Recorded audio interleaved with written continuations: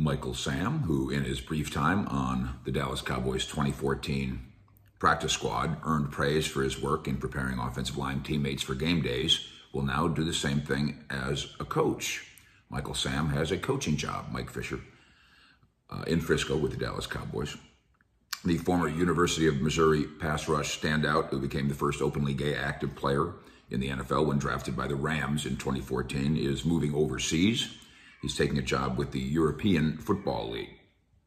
The Barcelona Dragons have hired Michael Sam as defensive line coach. Quote from Michael, "I hope to contribute however I can to the defensive line to help them be the best pass rushers in the European League."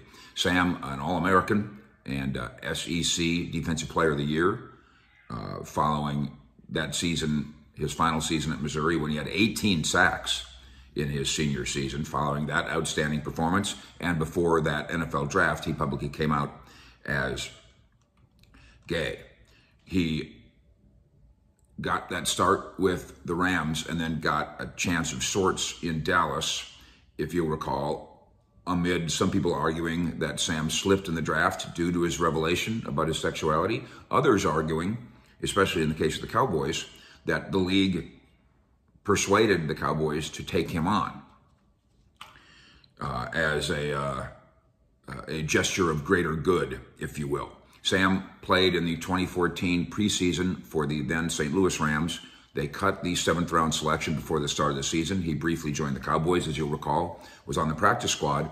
And again, and I think this bears noting, as he moves on to another phase of his career, coaching staff and players said he gave us good looks. He gave us good looks as a practice squad guy. We needed him to do this for our offensive line to prepare a certain way, and he did it. Needed him to do that, and he did it. He got it as a member of the practice squad.